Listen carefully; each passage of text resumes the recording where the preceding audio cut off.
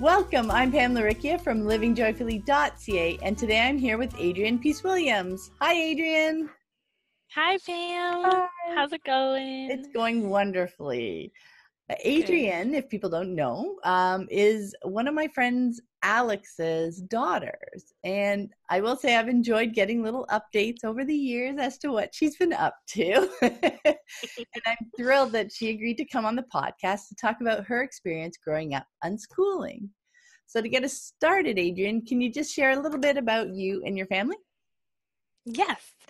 I grew up in Nova Scotia and I have two sisters. I'm the middle child and I'm 24 at the moment. Um, yeah, I guess I was homeschooled up until I was 15, and then I decided to go to public school, and I did that. And that was a whole adventure. And then I am attending university. Um, yeah, we live in the woods. I love being outside and reading books and learning, and love my sisters dearly, and my parents as well, of course. Of course. So what were some of your interests growing up and how did you pursue them? hmm So it changed, of course, as I grew up, but when I was I guess a theme for my whole life has been the outdoors. That Mhm. was a big one for me when I was little too. And luckily, I did grow up surrounded by woods in a pretty rural location. So I was able to go outside all the time and play in the woods. And my parents would facilitate that and bring home books on trees and birds and plants. And I would kind of look at them and oh, this is cool, but mostly just wanted to be outside. But now I am valuing those books a little bit more and more turning towards the books. I'm like, okay, I want to know all the details now. So being outside was kind of an easy one. I could just be outside. Mhm. I also loved drawing and painting, and so I would do that a lot as a kid, and mom would often take us to art galleries so I could see different paintings, and we had painting board games where we can pretend it's like a art auction kind of thing. We actually just played that Masterpiece. the other day too. Yes, masterpiece. Yes. I love that. Kids love that game. And yeah. And yeah, we just draw and paint a lot, and I went to a lot of art camps as well. So we could kind of choose what camps in the summer we wanted to go to, and I would usually go to the visual arts and also theater too.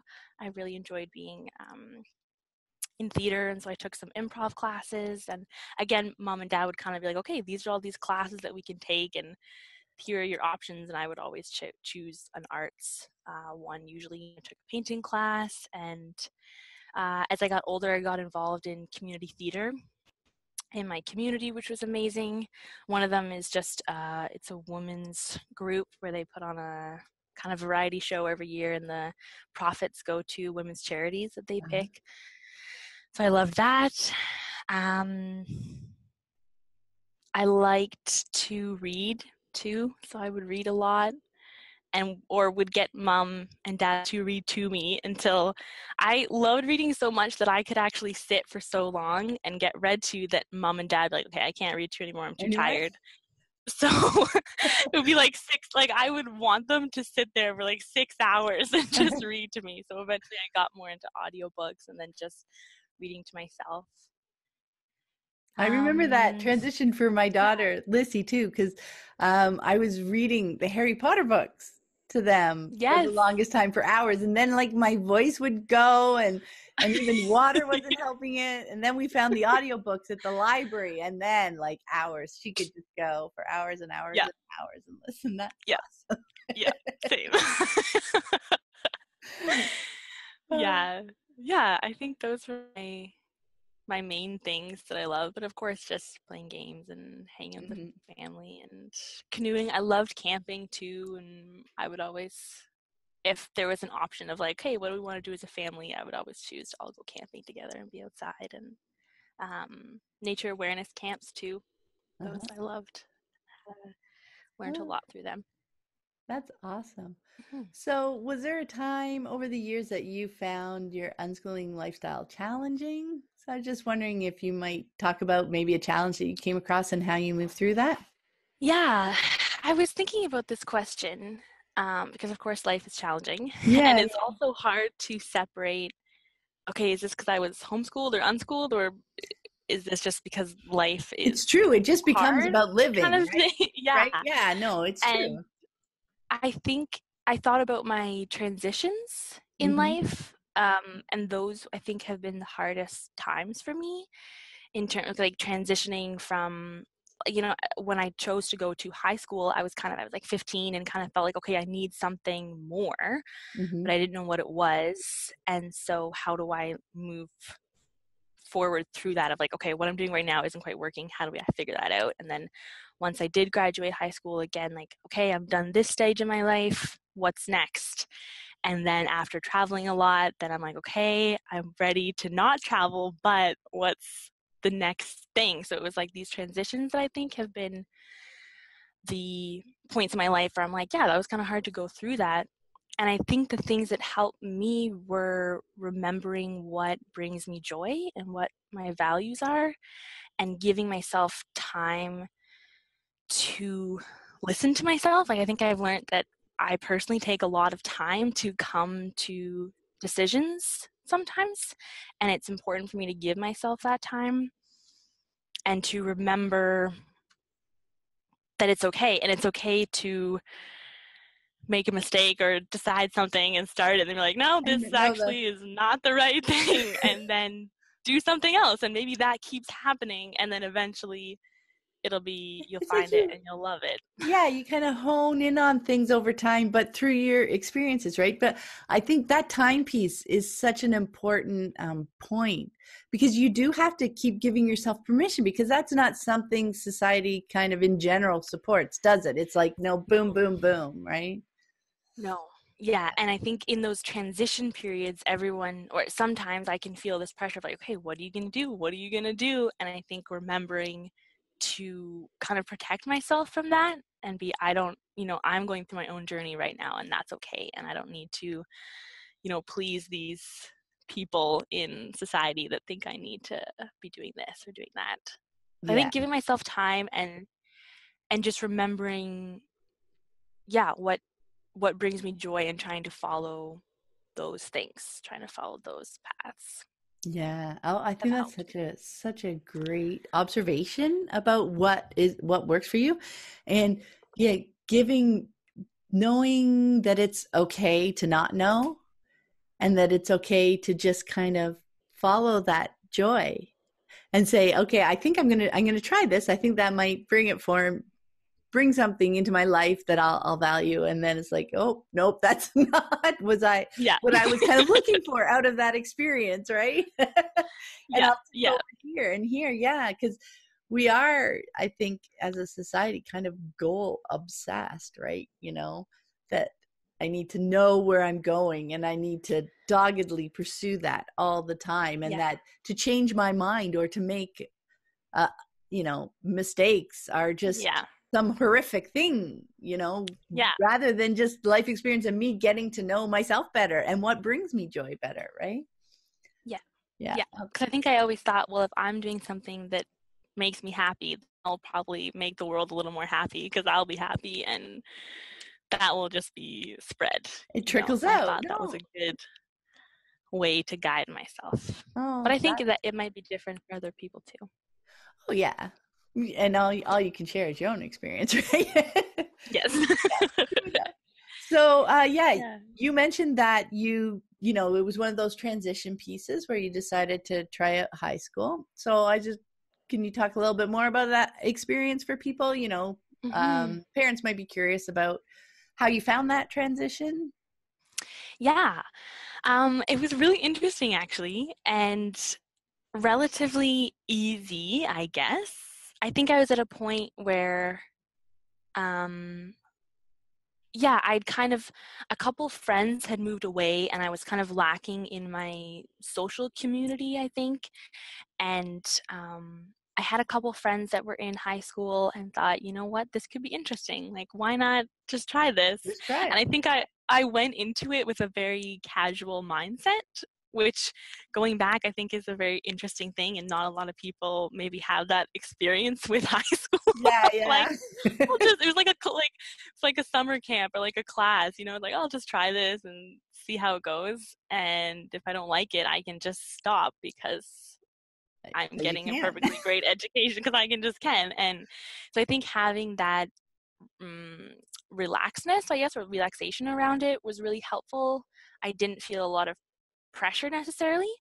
Um, but I think I had some misconceptions about high school. Of like, I thought, okay, these people have been, in class, like learning their whole life. Like, I had this interesting, I was curious to see what our kind of skills levels, I guess, or my skill level would be, because we were very free in terms of our structure of learning, which is very different than high school. But when I went, I just picked classes that I thought I would be interested in, which were some art and some drama and some like food science, I think, and like an oceans science class. And I realized that I know how to learn and they're teaching. And so it was actually really easy. I was like, oh, you just need to know how to listen and like how to take notes or how to ask questions and, how to talk to people and have fun. I was like, I got this. I know these things. Oh, I love that. And yeah, so it was really cool, I think, that I got to have that experience. I also had a lot of help too. Like my older sister was also transitioned to high school and she was there and I did have some good friends there. So they were able to I did know people. I wasn't going into this totally new space. Mm-hmm. And my teachers also were amazing. Because my spelling and reading was not at the level as my other peers. And they could have been much harder on me, I think, about my spelling, but I think they knew that I understood all the material and just like, and they could see that it was getting better. And it was, I guess, I found that, yeah, it got better really quickly and was fine. So I also had lots of help from my community with that transition, and met lots of great people too. But I also had, yeah, I think it was interesting to get to know a lot of people my own age, because I think homeschooling, I had a lot of friends that were a bit older and a bit younger and kind of would usually hang out in a group of a multi-aged people. Mm-hmm. And so now it's kind of, put into this like, okay, we're all the same age, we're all at this like same, yeah, age, I guess. And it was interesting. I think I realized that Nova Scotia, where I grew up, is a different place too. I was exposed to a very different community, which I really valued. And I think it made me realize that I knew myself a lot better than I thought I did. Or I didn't even realize that I knew myself, but when I was with a lot of other people that I think were still learning who they were, it made me realize, oh, I've had this time to just be with myself and not always be comparing myself to people. And yeah, I think I realized that I had a bigger sense of self than I knew I did, Yeah. which was really interesting. Yeah, it was. I did. So I went in through at halfway through grade 10, and then I did 11 and 12. Um, and by year 12, I think I did end up like, that was another hard part for me where I think I lost a bit of the mentality that my parents tried to teach me through homeschooling. Like I think I started caring too much about the things that I didn't actually care about, if that Mm-hmm. makes sense. Yeah, yeah. Um, yeah. But I'm also glad that I had that experience too, because I also learned from that. Yeah. And I I think think now I know a little bit, okay, this is what a public school can be like, and this is what homeschooling can be like. And now I have these two perspectives, which have been really valuable in yeah. my life as well. Oh, that is so interesting. I love the way you were able to articulate that. Those are really great pieces, like to differentiate between the different kind of lifestyles and being able to choose it, right? And to choose this to stay, to know that you could leave if you wanted to, helps you almost be there to observe and to notice those things, right? Because you knew you were, I don't know, it just feels like when it's a choice, you come to the whole experience with a different mindset, right? A more open kind of mindset. Yeah. Yeah, that helped you completely become more self-aware too about yourself within the bigger picture of it all, right? Yeah. Yeah. Yeah. And I think it was a concept that a lot of my peers had never considered. Mm-hmm. And so when I was explaining, like, I'm just here to kind of try it, they were kind of like, whoa, what? Like, what? I was like, I don't even, like, it was like some really interesting, fun conversations came out of it, because it was almost comical, because I was like, I'm just doing this. They were kind of like, wow, it's been my whole life. I'm like, yeah, whoa. So it was good. Yeah. Oh yeah. Oh, that's so interesting. So interesting. Okay, so after your high school experience, you ended up doing some extended traveling, right? And that was part of that transition out again. So I would love to hear a little bit about your traveling time. What is it that you loved about it, and maybe a little bit about the trips that you went on? Yeah. I did a lot of traveling, and I guess it was a transition, because I was done with high school, and I think knew that I needed to ground myself a bit. And Mm-hmm.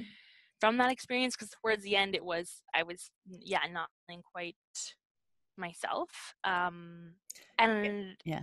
I Getting was ready caught for up a in less that? structured learning Yeah. environment as well. Yeah, I just got caught up, and I was like, okay, I need to see the world a little bit, because I traveled a bit with my family when I was young and really liked it. I like seeing new places and learning new things. And so I was like, yeah, traveling sounds really good, because what's the rest of the world doing? Like, I'm here, but what else is going on? So I went to New Zealand with Unschooling Adventures, Mm-hmm. just run out of the States. And I went there for 6 weeks, and it was with it's a youth travel program. So Mm-hmm. they organized the trip, but we were in charge of certain things. And the goal of it was kind of to learn how to backpack and hike and kind of travel as a young person, and how to do that and meet other young unschoolers, or people who had been in public school, or just other young people who were wanting to travel and uh, learn more about the world. And it was fantastic. We backpacked across the South Island of New Zealand, so I learned how to live out of a backpack, just one, and hike with it, and how to pack for that, and how to cook on the trail, and how to navigate from different places, and how to stay in a hostel, and all these kind of like traveling skills. And also, just it really reminded me that there's so many different ways to look at the world and be in the world. And it was really lovely after high school, where I think my worldview narrowed at the end. This really broadened it, and my leaders especially were just amazing people and had great stories and great experiences that they shared with me. And I was like, yes, this is fantastic. Like, it just was perfect, is what I needed. And we were outside all the time, hiking in the woods, which I loved. So that was a great experience. And after, I was like, okay, I want to keep doing this. I'm not done with this style of learning and traveling, I guess, because I thought this is really cool to be able to just live out of a backpack, and this is all you need. And I like that idea of being really minimal, because I think when you have less stuff, maybe you're able to see more and experience more, because you're not caught up in all of the things that you have. Mm-hmm.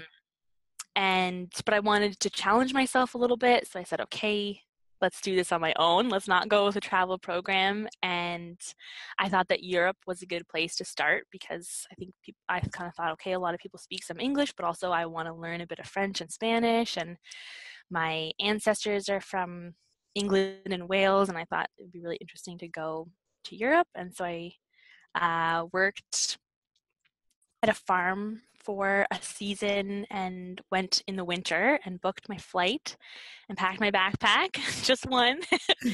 And yeah, I went to Europe for 3 months and booked some work stays, some work exchanges, I should say, because I did that in New Zealand, and I was like, oh, this is a really cool way to get to know a place, because I think it's really nice to stay with someone who lives in the place that you're visiting, because I find it gets a more local perspective and you don't just feel like a tourist, you actually get to be in the place. And so, yeah, I did some like work exchanges on a farm and with a couple families, and did some hiking and sightseeing, and my mom and my younger sister came to visit me for a little bit. And I went to Spain and France and Italy and England.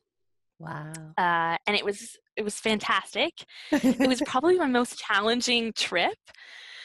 I learned a lot about myself, because being alone in a foreign country with just a backpack, there's like, you're like, okay, I'm just doing this, I guess, and I need to figure it out. Like, where am I going to stay? How am I going to get there? How am I going to afford that? And what am I going to eat? And I feel like I started to connect more with my cooking, because that was probably the first time that I was like really totally in charge of my own food, which was interesting, because before I've been either living with my family where it's more collaborative, or traveling with a group where it's also more in a communal way. And so this was like, okay, yeah, I need to like figure out how I want to eat and cook, and where am I going to do that, and hostels and, you know, trains, and like meeting new people and speaking different languages. And it was, yeah, I definitely learned a lot. And I think my most important lesson from that trip was that people really matter to me, because I went alone and I had this like, okay, I need to, I think, prove something to myself that I can do this alone.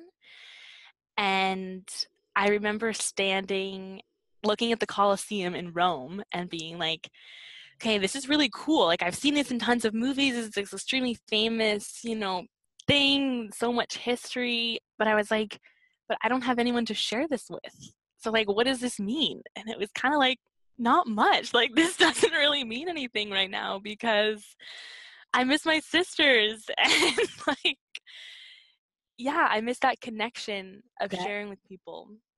Sharing an experience. So it was really interesting. With someone. Yeah. Yeah. Wow.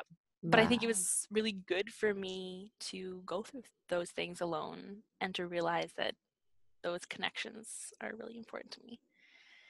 You know, isn't that a wonderful way to learn these things about ourselves, right? Is to have experiences that, like you were talking about before, you know, these aren't mistakes or wrong. These are things we're learning along the way that make us more whole, because we're learning more about ourselves, right? So now that we know more, then our next step can be towards the stuff that we know more about. Does that make sense?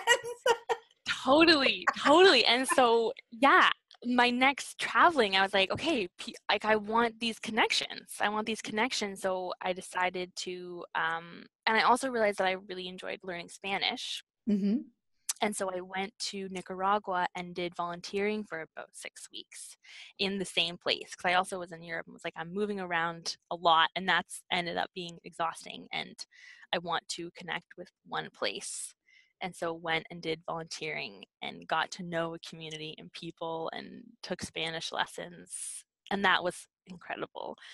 That was awesome to like really, see into a different kind of world and speak a different language, and learn how to, it was on a permaculture farm for a bit, so also following my interests of being outside and working with my hands, and then also working with kids a little bit and doing art too, which are also, I like doing art. So it was teaching just art classes for about a week, and then working on a permaculture farm for about a month. And it was lovely. I was like, this is it, because I'm coming to this place and actually feeling like I'm contributing to the community a little bit, instead of just being a tourist, and which is also great to do sometimes, but it felt more meaningful to me to make those connections. And exactly, it's all about the stuff we're learning about ourselves and what's meaningful to us. Like you said before, it's not a judgment on other people making other choices, because those are the choices that work for them, right? It's that that whole piece that you figure out that we're all individuals, and as we, step towards our joy, doesn't mean that everybody else's steps need to look the same, or that our steps are wrong because they look different. It's a bigger picture appreciation, isn't it, for everybody doing what they love. Yes. Yeah. Yeah. It was, yeah. And I think like I came across, I like how you were saying about everyone's following their own joy, because a lot of my peers were going to university or college at that time, and that was kind of like the mainstream that everyone was going towards, but I kept choosing to not do that, I guess, and to keep working and traveling, because I was working really hard in between all my trips.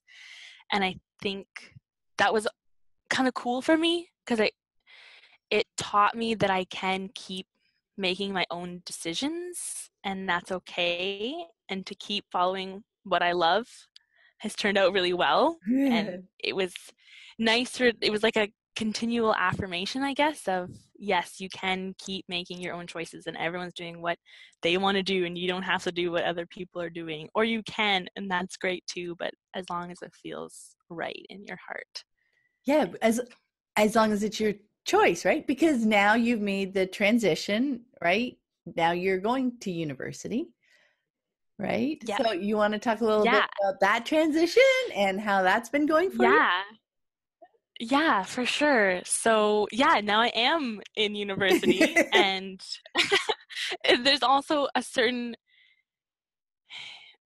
relaxation about that, because it's interesting to have been doing something that not a lot of other people are doing for, it was about 5 years that I was working and traveling, and then now I'm doing something where a lot of other people are doing that, and to notice like being in those two different worlds is really interesting. But after traveling and working, and where I had been working was an organic farm, and I loved it there. And when I first started working on farms, I think it was like my first job when I was 12 or something, was just like weeding or mowing a lawn. It was like just for pocket change. Yeah. And I live in a rural place too, so there aren't a lot of other jobs available. But over the years, I kept working on farms, and a couple different farms, and this one that I've worked at for about 5 seasons now. I don't work there anymore, but I did. Something about the farm, I think it was like the perfect size, and the family is amazing, but I got to see the whole picture of the farm, and I got to be a part of lots of different parts of it, which is something that I really like. I think my brain likes to look at the big picture and then put different pieces into it and see how it all works together. And I love being outside and working with my hands, and I got to work at the farmers market where we sell our produce and see how my work was connecting to the community, which is something also I really learned that I value, is like feeling like I'm helping my community and contributing to the world in a positive way. And because I love being outside and being in the natural world, I realized, I guess, through working through this farm, that it kind of connected a lot of the things that I love. Yeah. And I took a summer off and did more traveling in Canada. I did a road trip with my friend. And the whole summer I was thinking about the farm, like what's happening and what's growing, and like, is this turning out? Is this, and I was like, I miss it so much. And I just realized that I love it. But also that I had been working at this one farm for a while and feeling like, okay, I want more of a challenge. I need to make a shift so that I'm taking on either more responsibility, or like I'm learning more, because I feel like, okay, I know how to like weed really fast, I know how to harvest, but I want to know, how do I plan this, and like what's happening in the soil, and how do I market my produce, or these more theoretical or different than just the day-to-day stuff. And I was kind of thinking bigger picture things, and I was thinking, I think I like learning with a group.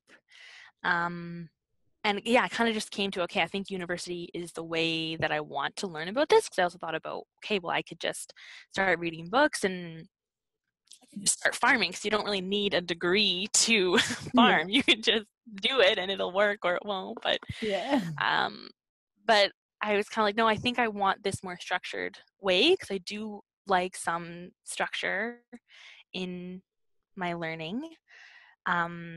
Yeah, and I wanted to be with other young people that were really into farming, Farming. because I have like, we can have lots of conversations. And yeah, so now I'm going to Trent University in Peterborough, Ontario. And I chose that program because it focuses on sustainable and alternative forms of agriculture, which is what I'm interested in, instead of the more large-scale industrial. Mm-hmm. And yeah, I really, really like it. I was a little nervous, but more just because I was moving to a different town and a different community. And yeah, and also kind of like, okay, I haven't been in kind of this system for a long time, and how is that going to go? But really it was fine, because I think I know how to learn, and I know how to reach out for help. And luckily I have amazing parents that help me a lot. And the school is great too. Like, there's so many resources that I can go to. And yeah, it's been really good. I think the thing that's been important for me is to find peers that also have a similar-ish mindset around school. I Mm-hmm. find, and I was kind of like, okay, what are my peers going to be like? Are they all going to be, younger, more like 18, coming right out of high school? Will they be older? Will they be mixed? Or, but I found that it is more diverse, especially with my program. I think a lot of people come to agriculture maybe at a bit of an older age instead of right out of high school, but it's a diverse group, which I really appreciate, because they have lots of different perspectives that we can talk about. And not everyone, wants to farm. Some people are just really interested in agriculture and kind of food policy, and some people do want to farm, and some people, they want to do, livestock or vegetables. And so it is diverse, which I really appreciate. Yeah. Yeah, that's lovely. Yeah. So it sounds like you're enjoying that so far. Yeah, Yeah. that's It great. feels like, I feel like the A program is good mix. really perfect, because it's not very hands-on, but that's kind of great, because I've already had a lot Had of that. hands-on experience. And I want I'm taking an organic agriculture class next semester, which I think is going to talk about kind of policy and certification methods, and then environmental implications of agriculture. So kind of like, okay, how are agriculture and the environment related, which they completely are. And last semester I took world food systems, so looking at like, okay, how does food move globally and like traded? And I think that's really important for me to know. And yeah, it feels like all the classes so far I've been like, yes, this is what I need to know. Like, this is important for me to learn.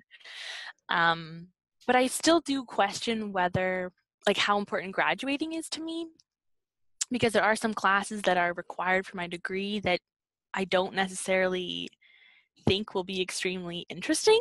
Hmm. So I'm still trying to figure out, yeah, how important that piece of paper is to me, and how valuable those classes will be. And kind of like, okay, well, is it not interesting because I don't know anything about it, or because I haven't tried it? Or is it like, no, I really still want to take this class? And like, okay, how do I work with this? Because there still is a lot of pressure from within the university to get that degree. Like, that's what the whole program is That's setting you up to do. Yep, That's the point. that's their But for job. me, Yeah. that's their job. But I'm like, well, my point is learning. And so, and like, and using this information to hopefully one day apply it to my life as a person growing food for my community. So there's slightly different agendas Yeah. happening here, and it's sometimes tricky to, yeah, balance them. Navigate But so that. far it's good. I Yeah. think it will be more towards the end of my degree, kind of like, Yeah. okay, is this Well, worth it? Is it not? And I don't ever want to sacrifice my time for something that I won't necessarily care about. Because I think towards the end of high school, that is what was happening, was like, I'm just doing this for someone else now, not necessarily hmm, myself. And so it didn't feel good. So I'm wary, I guess, a little bit, and cautious of like, okay, this is what the university wants. This is what I want. Just make sure I keep on my path here. Oh, Yeah, Adrian, but it's great. I love all those questions you're asking yourself. That's perfect. Like, and that's how you're going to kind of feel your way through it. And I mean, that's how you feel your way through life, isn't it? Right? Yeah. Really, because Yeah. there's always pushes and pulls and things from various directions. And, it's like trying to really get clear on what we want out of it, what you want out of it, and the implications. Like as you said, that tendency to easily get sucked into that even sounds too harsh almost, but other people's agendas, like they're everywhere, Yeah. right? And like it's not necessarily a bad thing, but being aware of it so that even if you choose to not lose sight of the fact that you're choosing, right? Yeah. Because you can easily kind of slip over into, I'm not making these choices from a personal perspective anymore. They're choices that have showed up here and I fell into, kind of deal. But yeah, no, I think Yeah. you're asking yourself such wonderful questions. It's fascinating. Thanks so much for sharing. Yeah. So, what do you appreciate now, from your perspective at this moment, most about living an unschooling lifestyle growing up, right? Or being just free to live, right? Because, like we were talking about before, to label what's unschooling versus, what's living, eventually it just Yeah. becomes living your life, doesn't it? Yeah, it does. So, what do Yeah, you and I appreciate most just, about being it's able like to just live your life growing up? it's almost that, like, so so much. And I think it's time and space Mm-hmm. that was really important for me, and freedom, and not being constantly, I guess, judged and uh evaluated, I guess, on my decisions and choices. Like, I was really, of course, we were working as a family, so not totally free. Like, I had to, work with my sisters and Within the my parents, context of course, of your within environment. the Yeah. context. But yeah, the freedom to, like, get to know myself. And then I didn't even know that I was getting to know myself. Like, I didn't even realize that was happening until I was in a situation where that hadn't happened for people.